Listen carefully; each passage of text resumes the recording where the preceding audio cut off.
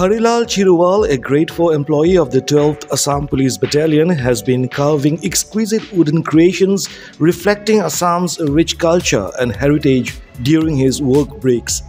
Hailing from Samardalani village near Jamugurihat in Sonitpur district of Assam, Harilal's passion for engraving sculptures on wood using a chisel started at a very young age.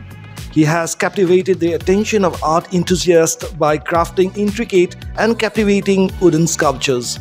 The artist has skillfully etched the essence of national pride with vivid portrayals of the Ashoka Pillar, Mahatma Gandhi, Bhupen Hazarika, and Shrimanta Shankardev, along with various renowned personalities carved in pieces of wood as their lively reflection.